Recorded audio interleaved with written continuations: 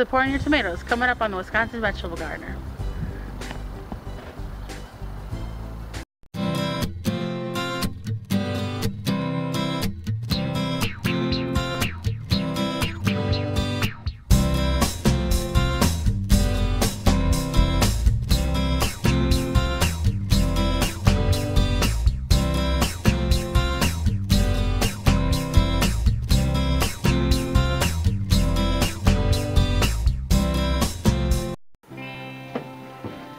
Welcome to the Wisconsin Vegetable Gardener. I'm Joey Barrett. This show is dedicated to the average gardener, simple home living, and using what you already have. Well, when it comes to growing tomatoes, you have to support them. And there's several options. Let's take a look at some of the options that we use in the garden every year. There's many different types of tomato cages you can use in your garden.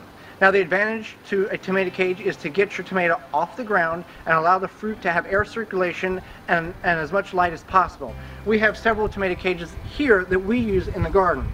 The tomato cages can run from a few dollars to several dollars depending on what you get. Here we've got a traditional square tomato cage. It folds up very nicely for storage in the garage or the basement after the season. Over here is more of an industrial strength tomato cage. As you can see, it's got a much thicker gauge wire ring around it. And the next here we've got your traditional tomato cage that you see at all garden centers and home improvement stores. A few dollars. And it is recommended that when you stake your tomato plant when you put your tomato plant in the ground, you want to stake this with just a fence post, piece of lumber, just to hold the tomato cage in place that it doesn't tumble over on your plant and snap your plant off. Now, we do have a homemade version of a tomato cage. It's just metal wire that's been rubber coated, and we did stake these down. The only disadvantage to this particular design is when the fruit is down at the bottom of the plant, you can't get your hand in to pick it. You have to go through the top. But other than that, it was a good sturdy structure for your tomato plant. Now, all of these, you don't have to go buy tomato cages. All of these were found along the side of the road. We found over 80 to 90 over the last 2 years. People do throw them out just because they don't have storage for them, or they are just not going to garden anymore. So just with a little searching on Junk Day, you can find pretty much any tomato cage you want to use in your garden.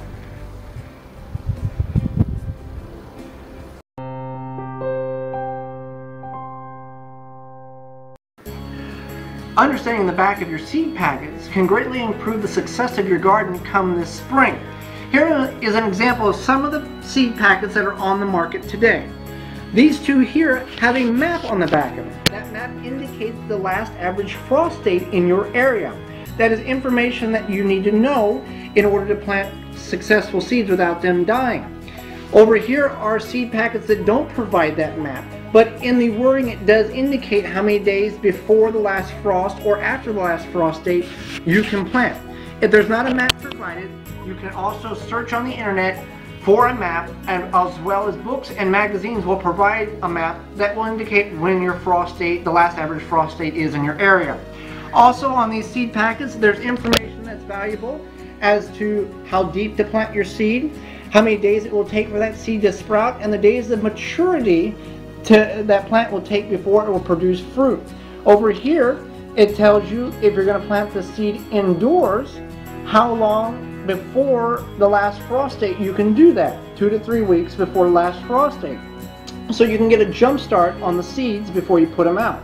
Up here you have a seed packet that has the information, as well as a area that you can cut out and put on a stake and put in the garden. So there's a lot of information on the back of these seed packets that you need to know when it comes to growing them. So just take a few minutes before you plant your seed and read the back of your seed packet.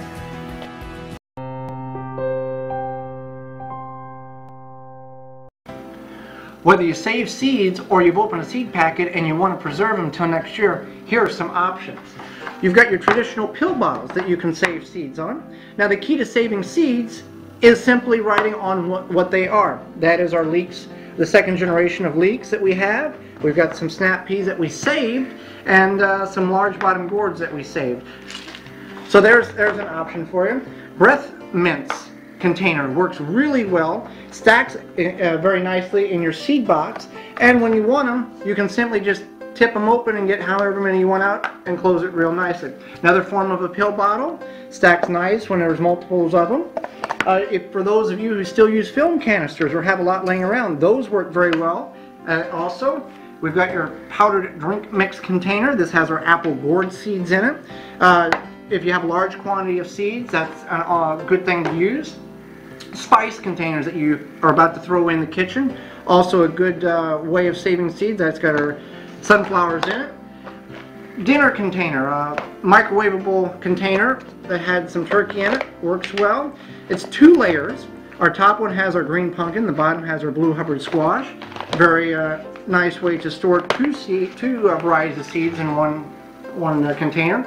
Nothing else fails, you have your resealable bag. You want to take a permanent marker and write on the bag what the product is in there. If you want to really get creative, you can go online and search. There are certain websites that you can create your own seed packets with. Drop it on a typing program on your computer, and you can take a picture of the seed or the product that you're saving, and you can type in on the back all the information that is needed to plant it and some of the tips to planting it, and you can give it as gifts to your friends and family, whether for their birthday, anniversary, or Christmas. Just some of the different ways you can save the seeds from year to year.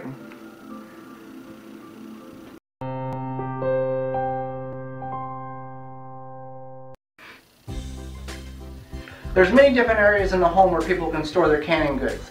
Some people store them in the garage, in the closet, or even under their own bed. For us, it works best in the basement. The key to having good storage is keeping out of direct sunlight.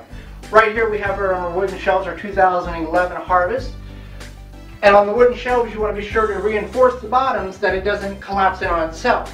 Over here we have our 2010 Harvest that we're still eating off of on a metal shelf we picked up along the side of the road. Again, your key issue is weight. You want to be careful not to overweight your shelves so that you don't break your canning jars.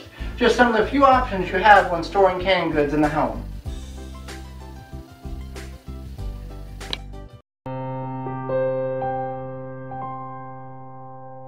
One of the tips I will give you that's one of the most important things about harvesting vegetables in your garden, whether it's you or your children, is to cut the fruit from the vine or the vegetable from the vine rather than trying to tear it away. If you try to pull it, you're going to pull the whole plant out of the ground. So set your produce with one hand while cutting it free from the plant with the other.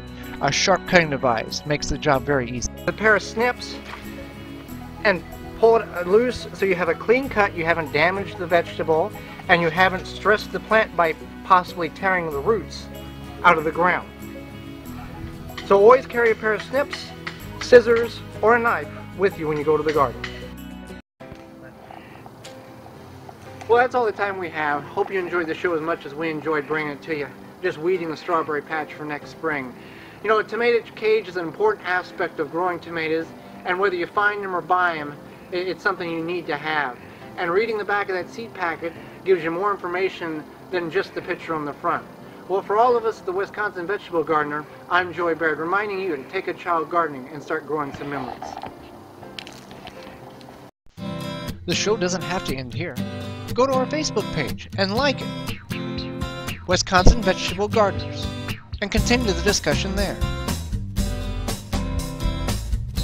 You can also email us with your comments, suggestions, or questions about the show at thewiveggardener@gmail.com, and we may use your question on an upcoming show.